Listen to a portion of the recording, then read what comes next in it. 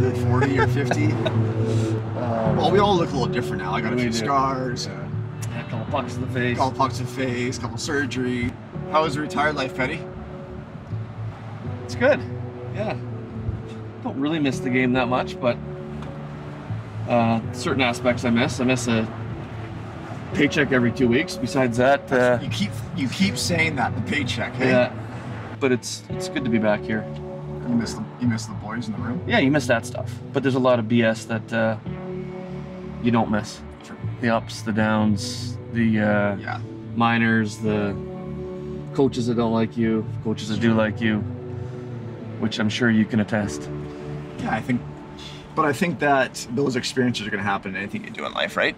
100%. But I think the majority of people see, you know, a former, or not even a former, it could be current, and they think it's all roses. You know, right. There's no adversity that comes with it.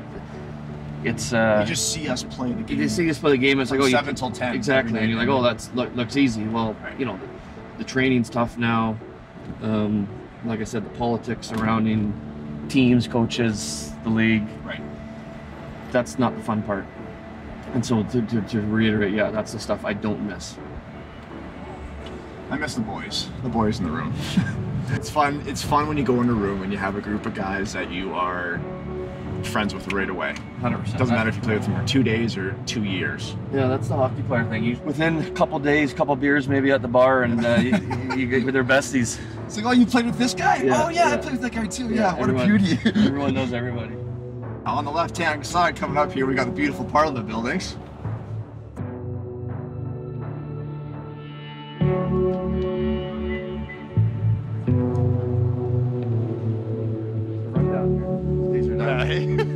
Life as a journeyman NHL hockey player was amazing. Listen, I was fortunate to play in the NHL.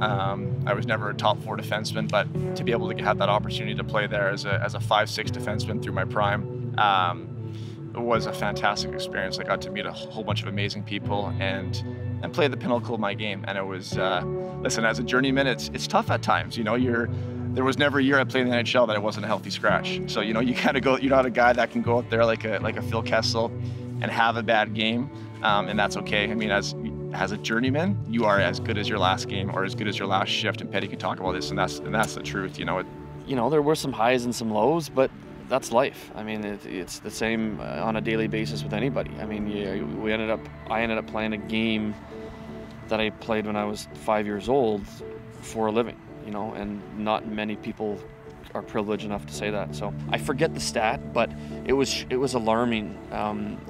The percentage of kids that A, play hockey in Canada, B, get to the National Hockey League, and then C, actually stay there. And it was like 0.001%. I mean, I've got lots of friends that have played a game in the National Hockey League, but I think, let's call it like 200 games to say that you actually played in the National Hockey League.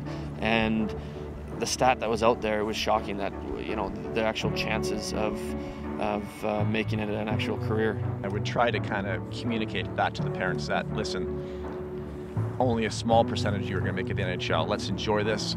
Let's look at this as a way that your child can build life skills, teamwork, living a healthy lifestyle, as opposed to looking at this as a way that little Billy is going to get a $25 million contract. And that's what I would try to communicate to parents.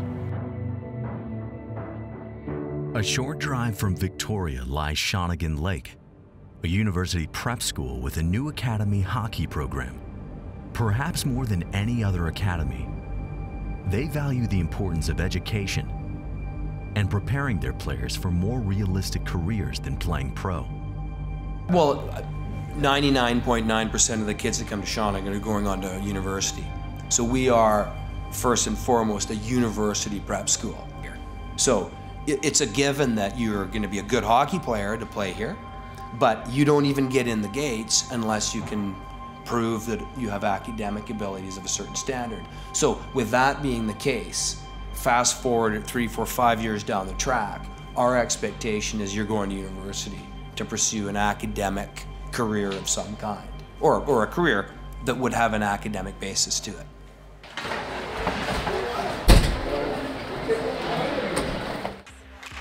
For me personally, I don't care where you play. I don't care if you're playing minor hockey, I don't care if you're playing in the academies, I don't care if you're playing wherever. I'm looking for the best player to fit whatever club that I'm working with. Now, that being said, the leagues are very different. One league is a little quicker. One league really focuses on small little things, and that would be more along the lines of the academy look.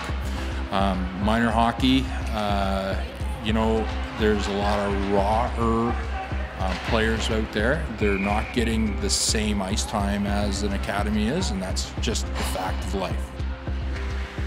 Oh, what I care about is the kid on the ice at that moment during that game.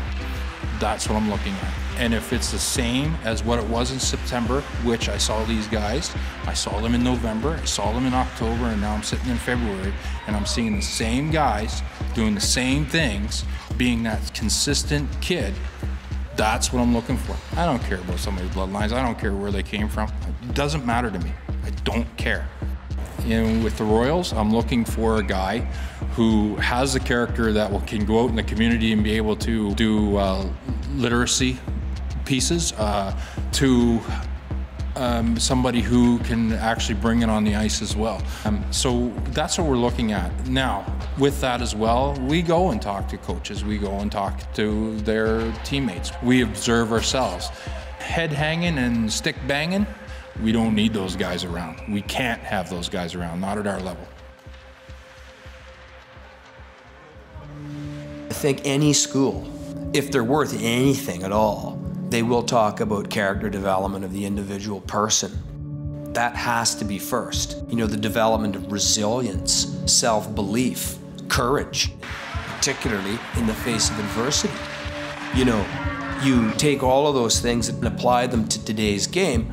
I would like to think that even in the face of a stinging, crushing loss, you know, sitting there and taking it on the chin and knowing that you sucked for a broad part of the game and it was your fault, and you're then pressed by Dwayne Rollison, who's another one of the coaches who isn't in this interview, and asked, what could you have done personally about this to change the result? What is your responsibility, and what are you willing to do about it next time? You know, those are tough questions for any of us to choke back, let alone a 13, 14-year-old boy coming on the scene who doesn't really know anything at all yet about what the dynamics of genuine competition are. You know, that's what's interesting for Brian and I. And that's why we're involved in coaching, is to help these guys, to mentor them as best we can, to have them become more capable and more equipped to handle the challenges of life.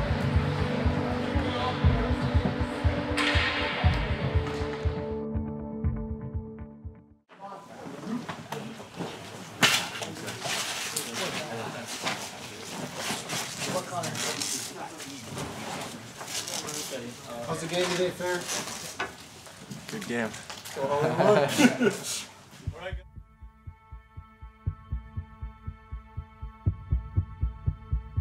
I had a contract screaming on Tuesday. Fucking battle press.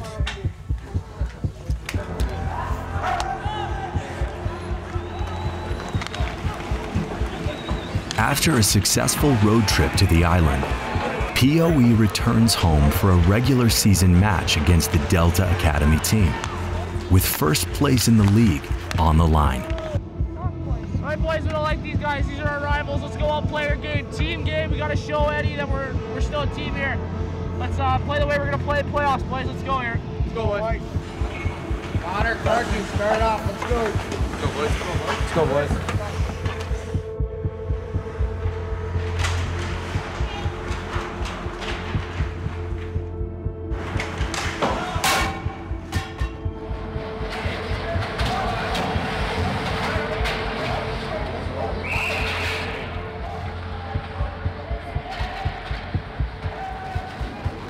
Leading Delta is Justin Sortive, a rugged power forward who is challenging Connor McLennan for the scoring lead in the CSSHL, as well as top spot in the WHL draft.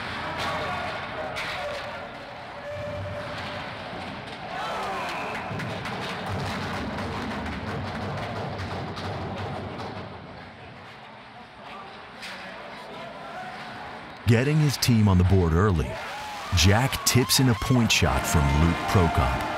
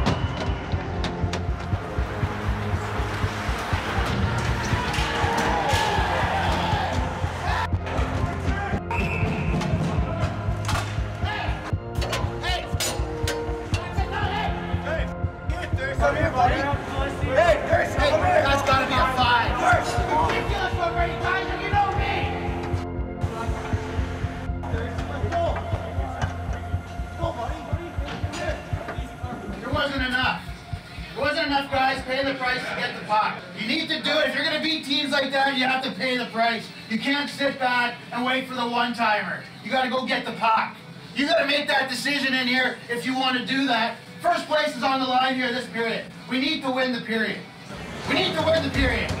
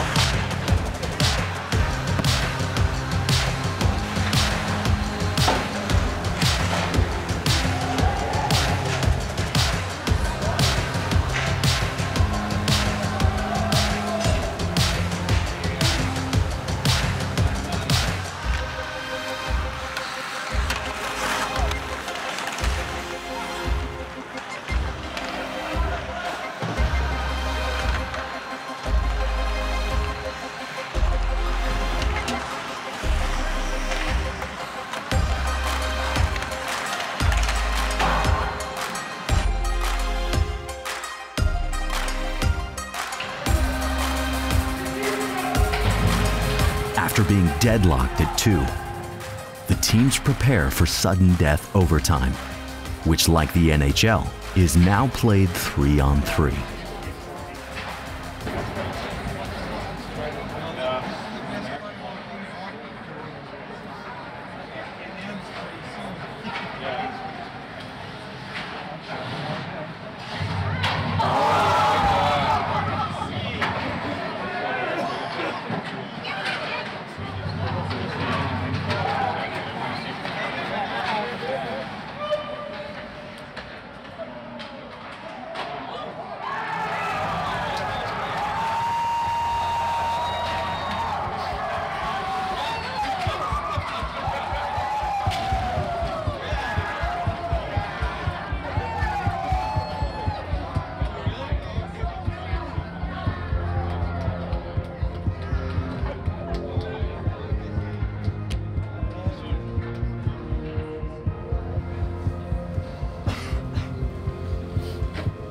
Now it's time for a little Sunday morning lesson.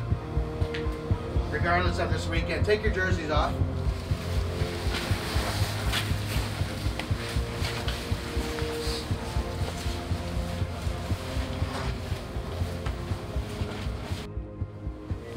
Now put your jerseys on backwards.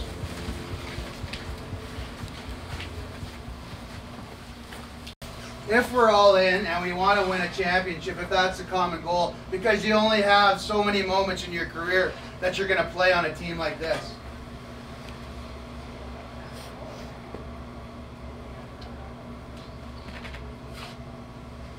look around the room.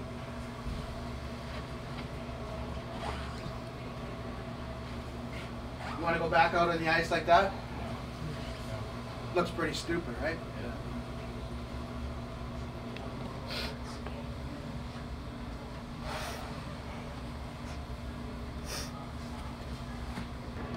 But if that's your decision and you want to play for, want to wear your jerseys like this for the rest of the year, then let us know. We didn't get first place. We've talked about it. We haven't won a big, meaningful game or a championship since October. But it's a heck of a good team here we got. But when we go wrong, because we go individual. That's my Sunday sermon for today. Next time on Our Game. After a crushing loss, the team regroups for the playoffs and a chance to gain revenge against their Delta counterparts. Then finally, the big day comes, and Jack discovers his fate at the WHL draft.